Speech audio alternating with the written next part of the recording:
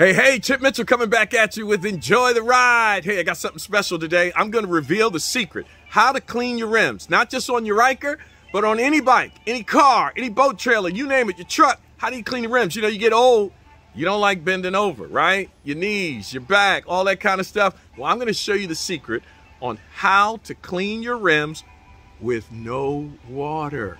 No water. This is going to be awesome. The easiest way to get it done. But before we do that, I need something from you. Like and subscribe. But I got something special for you today. What is it? You got to subscribe so we can be more than just friends. So we can be more just than friends. Oh, baby, you got to subscribe. Why? So we can be more than so we can be more than just friends. Let's get at it. Hey, what's happening, folks? Chip Mitchell back at you. Listen, you don't like it, subscribe. I'm gonna sing some more terrible songs like that for you. But hey, listen, I got something great for you today. Today, I'm gonna show you the secret on how to clean those rims without really hurting your back, your knees, and also something real cool, without water. You know, sometimes you want to get a quick ride in and your rims aren't right, especially if you have the Rally Edition with the white rims. Those white rims are incredible. Listen, if you haven't seen it in person, don't put no hate on it, because I tell you, I saw it in person. It looks totally different than what it does on video and in pictures. But those white rims, it's a lot to maintain. And, you know, a lot of times you get tired of doing it. But this is not just for motorcycles. It's for bicycles, for cars, for boat trailers, the rims. You know, you want your rims to look great. And, you know, a lot of times you just don't feel like getting out the bucket, the water, you know, the hose, and you're spraying it down and you're trying to figure out how to get it done. So I have come up with a unique way through some other means that I use this particular product on, that have really helped me, and it gets in the crevices. Because, you know, a lot of times with rims, there are all kinds of different types of rims, but you got these small holes and so forth and crevices, and, you know, bending over like this. You know, for me, I've had lower back issues in the past. I've got knee issues, so if I get down on one knee, that's really hard. Even with the foam pads and pillows, if I get down on my knees, it just really hurts. So I had to come up with a way to really get these rims done, because these rims are awesome. They're phenomenal, no matter what. I mean, all rims, when you get those alloy rims, everybody, you know, you want your rims to be pristine, but with the dust, the brake dust and the mud and all that kind of stuff out there, it just messes it up. And so I'm trying to figure out, how do I find a way where I can detail my rims? Maybe the whole bike doesn't need to be clean, because typically the bike stays clean. I keep it garaged. But the rims get dusty, and I don't feel like doing the whole wash. I'll show you how I do my wash, which is pretty simple.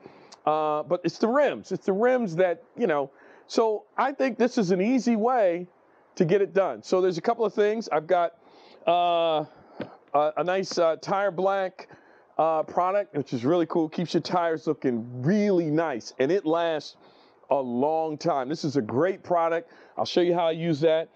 The secret weapon, simple green, foaming crystal. This is awesome. This stuff, wait till you see what it does. It's pretty awesome. I use that.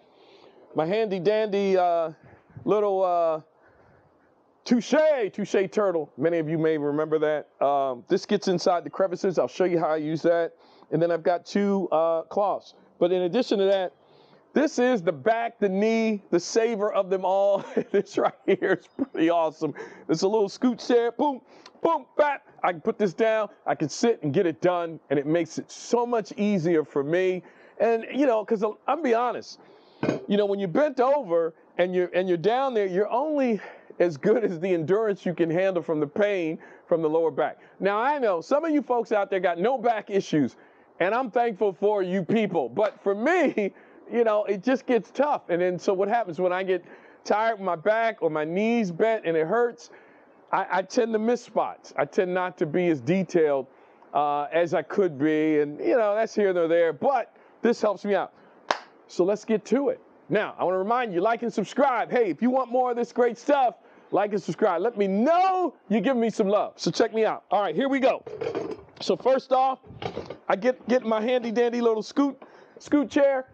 All these products that I have, I put in the description, links to it. Then I get my Simple Green, shake this baby up, get it nice and foamy. This stuff, I'm telling you, it's awesome. Causes no damage either. Take the spray, watch this. Spray that bad boy, foam it. It gets on all the crevices. Foam it up. Real nice. Just like that, easy. Come back to the back side. I do the same thing.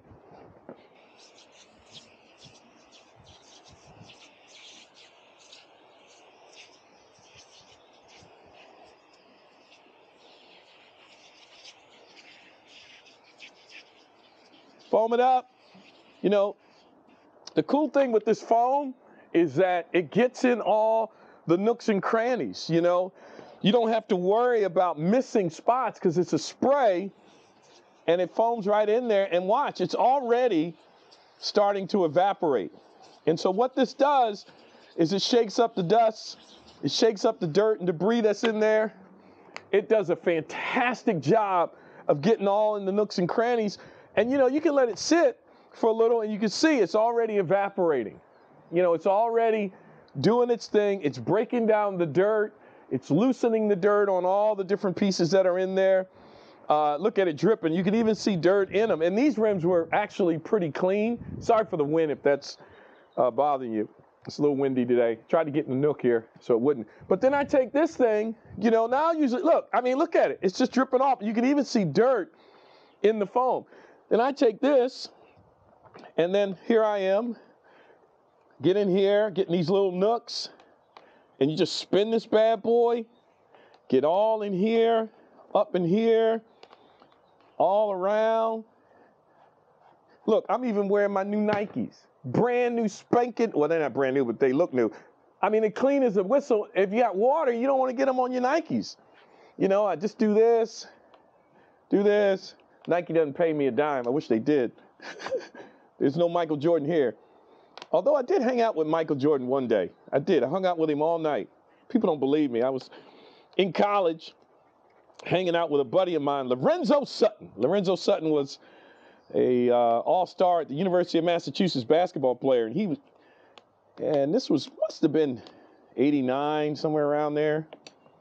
And my buddy was like, hey, man, let's go see, you know, the Celtics play Chicago. Now, I was at UMass Amherst, and at this time, the Celtics were playing the Chicago in Connecticut. It was kind of this thing where they were like, let's go and, you know, widen our support. So, tell you a story while I'm just cleaning the rims, show you how easy it is. And then you get all behind there. And so he said, let's go. We're going to Connecticut. We go see the game. We leave, you know, we're college students. We leave so late. We get there, the game is over. And I said, oh, man, let's go back. You know, forget this. He's like, no, man, we're going to go over to the hotel where they're staying. We're going to see Mike. I know Michael Jordan. I'm like, yeah, whatever, dude. Everybody knows Michael Jordan. And so we go to the hotel. It's mayhem at the hotel. I mean, it's absolutely mayhem. People are everywhere. It's crazy. And he goes, well, we're going to go inside. I go, dude, we're not going to get to see Mike. And he goes in. He goes to the front desk. He's like, I want to go up to Michael Jordan's room. They're like, yeah, you and everybody else. And then he says, give me the phone. He takes the, what do you call it, the house phone at the hotel? He takes the house phone. And then what does he do? He gets on there. He's calling somebody. He's like, yo, tell these fools to let me up. I'm like, oh, God, I'm going to get arrested in the middle of the night like some kind of groupie. I don't even like basketball. And sure enough, he hands the phone to the desk receptionist. And then she points to the elevator and we go up. And I'm like, he's lying. This ain't Michael Jordan. All right, so once you do that, I'll get back to the Michael Jordan story. Then I take my rag. So I've gone through it with the brush. I take my rag. And this is just wiping off any of the residue. I mean, that's really what it's doing. And it's getting any kind of dirt that may have been left over. But all of that has been loosened. you know, the cool thing, look at me, I'm sitting, I'm relaxed. It's no big deal. I could do this all day. I could do this all day. Doesn't hurt my back, my knees, none of that. I'm feeling really good. Look at that. Get all that in the corners. It's all loosened up. You know, you come around with this rag. I mean, this is so easy.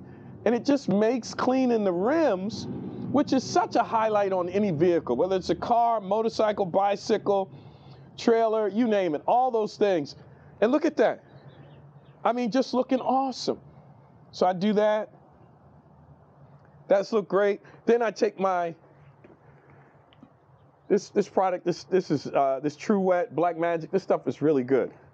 So I just spray a little bit on it. You know, I don't like the way this stuff leaves stains on your driveway and all that.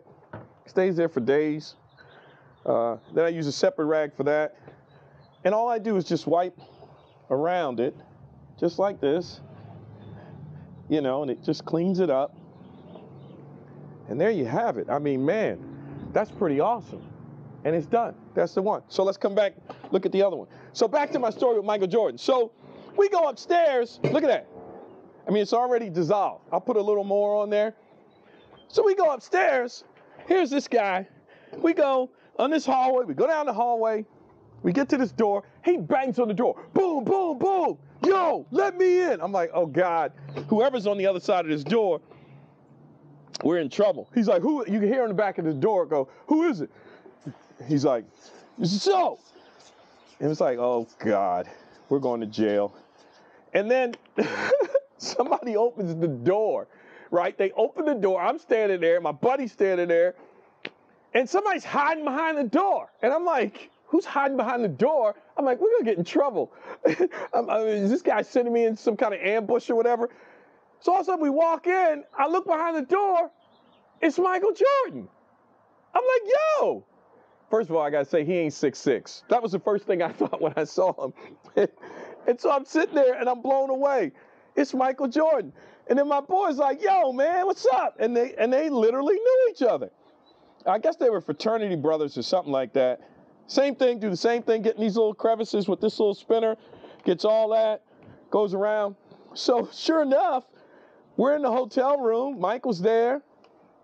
My buddy's there. I'm there. And we're just the three of us sitting in the hotel. And, you know, Mike is sitting there. He's watching the news of the games, all the games that, you know, the highlights of the games. And he's just like us. I mean, he's watching folks get dunked on. He's like, oh, he's laughing. He's cracking up at people getting taken down and shot, you know, shots being made. And I remember thinking, is this really Mike? And my buddy was like, how'd the game go? Mike was like, you know, it's good. He's like, how many points you score, Mike? And then Mike said, I don't know, 40, 45. I was like, it's Mike. I couldn't believe it. And he's wearing his shorts. And we're just sitting there. We sat there till, I think it was 3, 4 in the morning before we left. And we just hung out. I think B.J. Armstrong came by and somebody named Grant. I don't know basketball, but those guys came by. Mike looked at me. He said, hey, man, you want to get something to eat? And I said, yeah. I said, you know, there's a restaurant across the street, a really nice restaurant. We can go over there and get something to eat. And Mike looked at me and said, I can't go outside. And I was like, wow, this is a different world for me.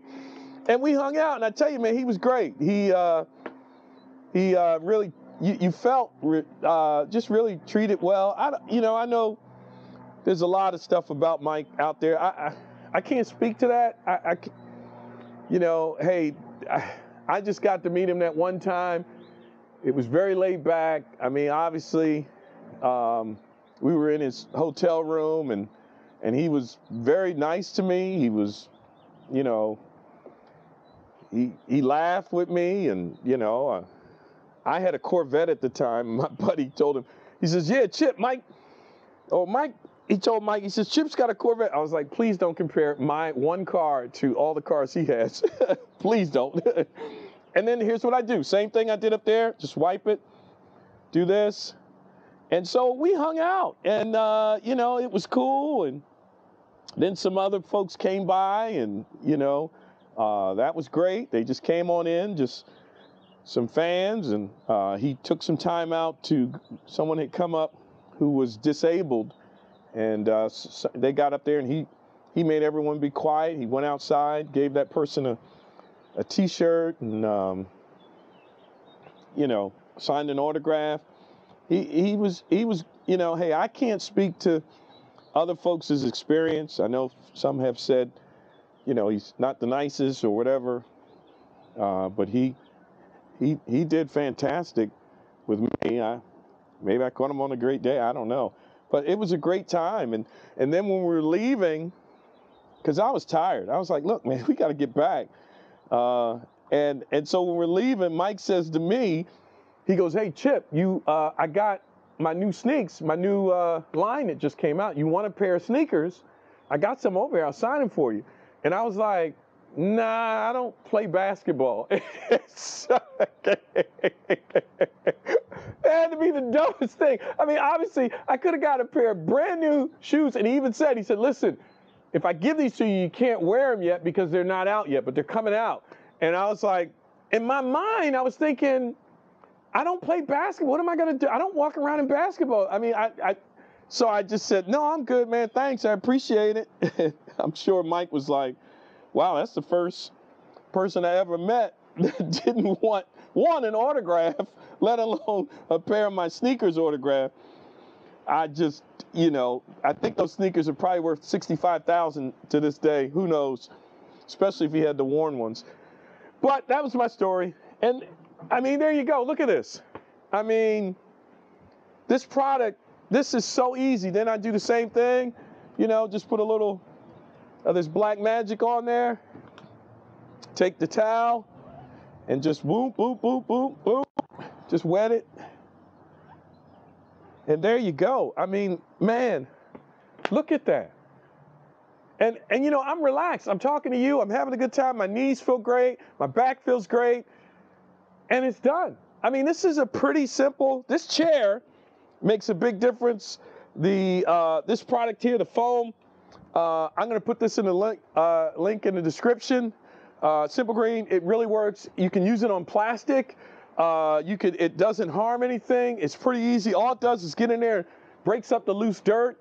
You know, I got a bunch of this stuff. I use it. I love it. Also this, Black Magic, the Tie Wet. This is the best one I've used yet as far as its longevity and how long it lasts. You put that on there, I mean, it just is phenomenal. This stuff works well. And this bench, you can't beat it. I mean, it just makes things so simple. This little thing here, I mean, obviously you can get these anywhere. They're pretty cool. They get in the crevices. They make reaching down easy. I mean, obviously you can even stand up and do it. But, you know, for me, I just like to sit on my little bench here and knock it out.